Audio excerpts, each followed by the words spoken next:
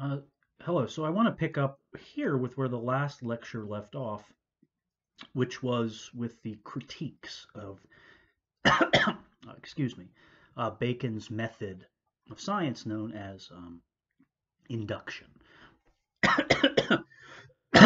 Excuse me.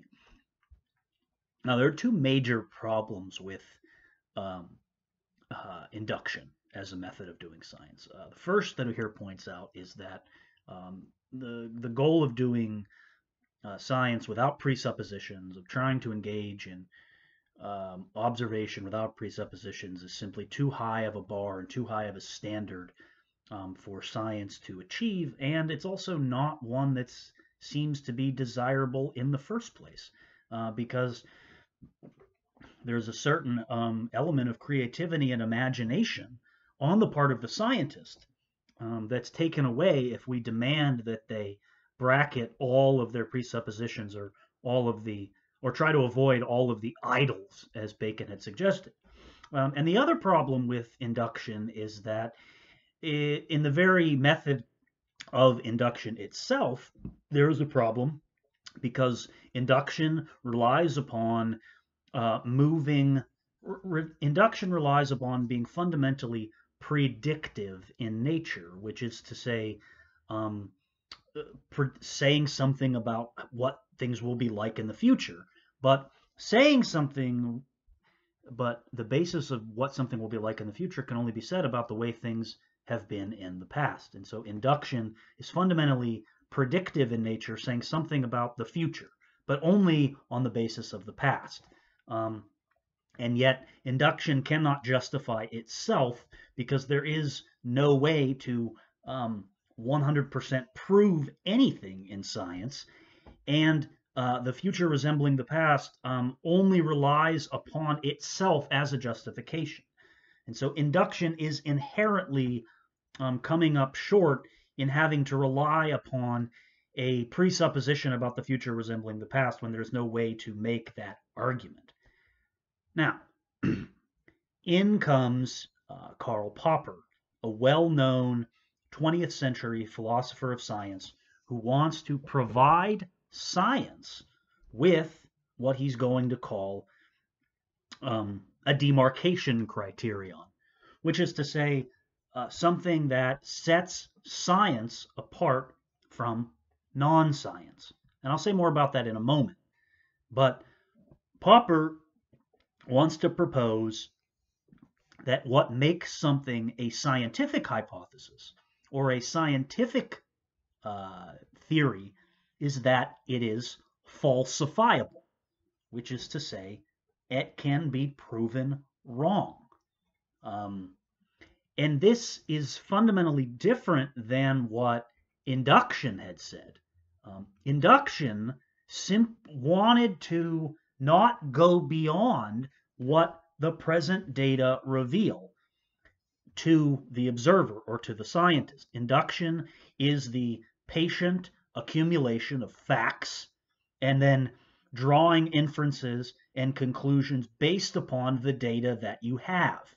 And so you try to play it safe. You only draw conclusions based on what the data says, but you don't go beyond what the data says. Whereas um, a scientist who is engaged in trying to falsify their theory must go beyond what the data and the observations say to them. They must be willing to go beyond it in order to for the experiment to be proven or the hypothesis to be proven wrong. And so for Popper, this is the mark of science. And the reason that he thinks that, first of all, falsification avoids the inductive leap insofar as falsification does not ask us to assume that the future will resemble the past. In some ways, it's asking us to assume that the future won't resemble the past. It's asking us to assume that things will go differently in the future based upon the hypothesis that they're proposing because they think that it could be proven wrong by data that come up in the future. And so that's fundamentally different. It's also different because Popper thinks that you have to take the history of science itself into account when you are trying to figure out what the nature of science is. So you can't ask the question, what is science, apart from looking at its history. And so for Popper, the history of science reveals many of the great scientists made bold, imaginative, creative predictions and hypotheses that went well beyond the data and that did turn out to be, in fact, wrong. Um, Einstein is an example that's given in the reading. Galileo, Kepler, going well beyond what the data suggested at the time, and were proven wrong. Were falsified in the process, and this is the mark of a scientific theory for Popper, that the theory can be falsifiable, which is to say, shown to be wrong. Now, that's not to say that every hypothesis and every scientific theory will always be falsified. Sometimes when you perform the experiment and you perform the test, the data will confirm, or you will turn out to be correct. And so it will turn out that in fact your hypothesis was testable. It was you performed a test, you had a control group and you had an experiment group, and you did the test, and it turned out that your hypothesis was correct. And so in that case, all Popper would say is that your hypothesis has been corroborated. It hasn't made, it's not it's not trying to say anything about what things will be like in the future. It's simply to say that your hypothesis has survived test after test after test, and it has continued to be corroborated by the data. It's not trying to say what something has to be like in the future, because you're still leaving open the possibility that it could be wrong in the future. But for the purposes of the present, it is at least the case that you know that it has been corroborated by present circumstances. And so it's not trying to say that the way things are now will continue to remain this way. If it was to say that, then we would be back into induction. So corroboration is different than proof. Something that is corroborated has survived a test in the present. Something that is proven, you are saying, this is the way it is and it will continue to be this way. So proof revolves around something that is conclusive, that it is this way and will continue to be this way. Corroboration says something about the way it is now, but says nothing about the way that it will continue to be. And that is the fundamental difference. So you can have a hypothesis that is corroborated but not proven. And that, for Popper, is the mark of a successful scientific hypothesis. So for Popper, a theory that is capable of being proved wrong in the future, that is open to revision, that is open to further testing, that is the mark of what makes something scientific. That it never says once and for all what something is and always will be. That isn't to say that science doesn't give us any knowledge. I mean, along the way, at least, we're learning a lot about what isn't the case. We're learning, as we falsify our hypotheses and we falsify our theories, we're learning that something isn't the case, and we're able to rule out things along the way. We're never gaining knowledge about what is and what always will be, but we do know what isn't the case, and we also know which tests have survived our experiments and that have told us about what something is at the present moment as a kind of snapshot in time. I often think of this as like a political poll. People talk about polls as being a snapshot. And we're in a presidential election year, and so a poll is a snapshot in time, a moment that tells us something about what things are presently like. Doesn't mean that it will say 5 months from now doesn't mean we don't have to vote, but it does tell us something about the present. It means that something that the data currently suggests this, but it doesn't mean that it will continue to be that way. So falsifiability versus the future resembling the past. That is a big difference. And so with that, going back to what I said at the beginning, Popper thinks that he is given what he calls a demarcation criterion. So I'm shifting now into the next reading, and this is a separate reading that you'll notice on Canvas as a PDF, which is just titled, and the notes are titled, so if you look at the notes, they're just, the notes on Canvas are just titled Demarcation. So I'm shifting slightly into those notes for this lecture, but the two are connected because Harker, the author of another text, so this is now shifting into a different author and a different set of readings than the O'Hear readings. David Harker here is writing about what he calls the demarcation problem in science, and this is a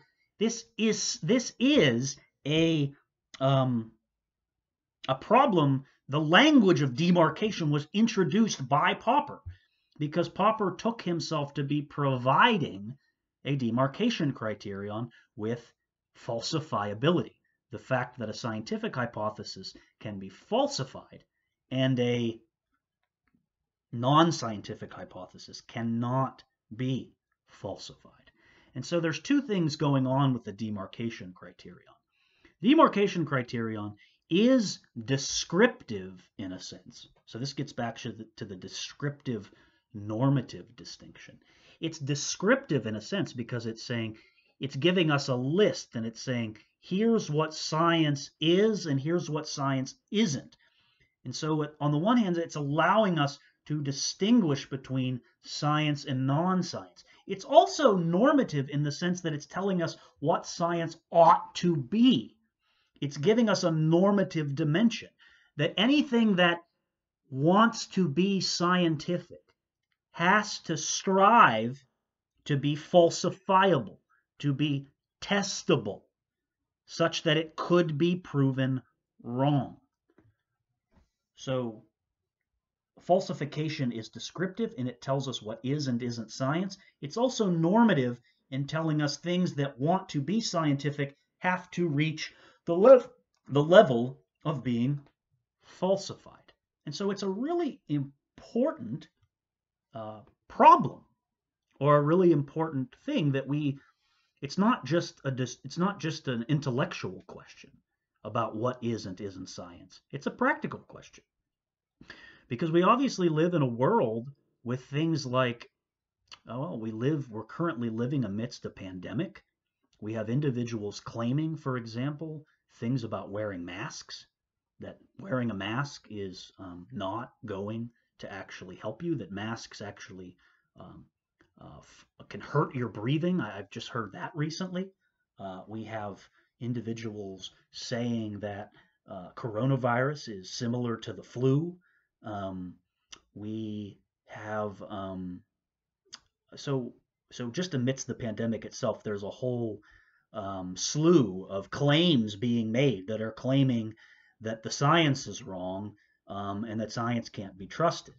And then we have things like climate change and people claiming that vaccinations aren't safe, and that's going to come up even when we develop the coronavirus vaccine. There are going to be individuals claiming that it's not safe, that it's somehow a government plot to infect us with the flu, with the coronavirus.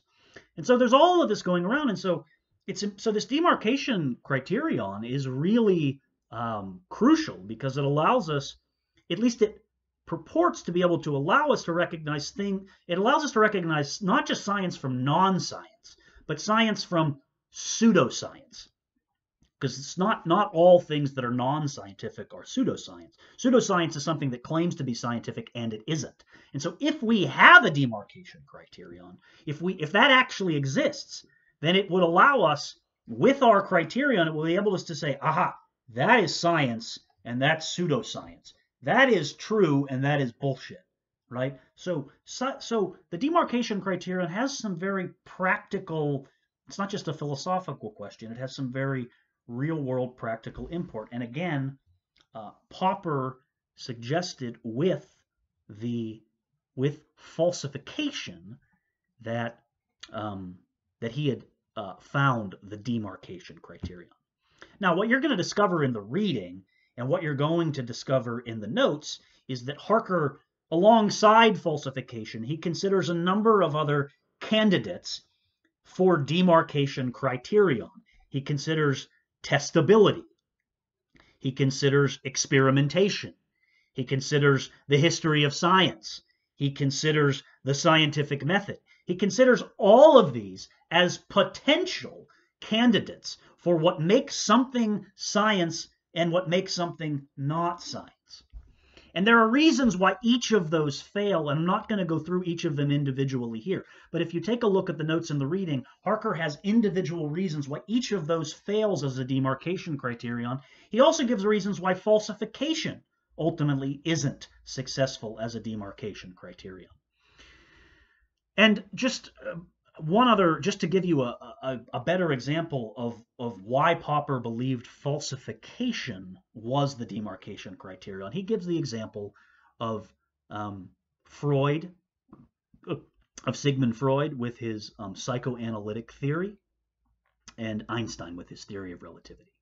And Popper suggests it's easy to tell why one is science and one is non-science, because according to Freud, all human behavior can be explained on the basis of unconscious desires. All human behavior. And Popper claimed that that itself, that claim about all human behavior being explained by unconscious desire, is itself not falsifiable. There's no way to prove that wrong, because you can claim virtually anything is caused by your unconscious desires. Whereas Einstein's theory of relativity was falsifiable.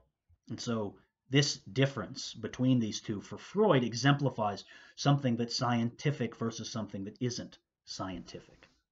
Now, what do we make of this whole problem of demarcation? Well, again, Harker's ultimate conclusion about this is going to be, trying to figure out what is essentially science and what isn't science. It does have practical import, but yet we're never going to find one thing that makes this science and this non-science. We're never going to get there. But Harker does say what we are going to have is we are concerned with what's good science and what's bad science. That problem exists regardless of the demarcation criterion, that there is still good science and there is still bad science. So we're still interested in scientific education. We're still interested in trying to dissuade individuals from promoting conspiracy theories, especially amidst a pandemic when trust in science is needed more than ever. So we're still interested in these problems. Whether or not we can solve the demarcation criterion, we still are interested in distinguishing science from pseudoscience. And insofar as we are interested in educating people about good science and the marks of good science versus what isn't good science, then we still have something to do, regardless of whether the demarcation criterion problem can be solved. And for Harker's concerns, the problem can't be solved. There is no essential essence or nature of science. Indeed, we might say that there are sciences. We have hard science. We have soft science. We have social science. We have so many different kinds of science that they may share something in common, but to say that it has an essential nature is not really, for Harker, really worth his time. What is worth his time is distinguishing, is trying to show people that there is something called science, and that it does give us knowledge, and that there are things masquerading as science that don't. That is the more pressing concern. That's all I have on Popper. The next lecture, the last lecture for this week, will be on Thomas Kuhn.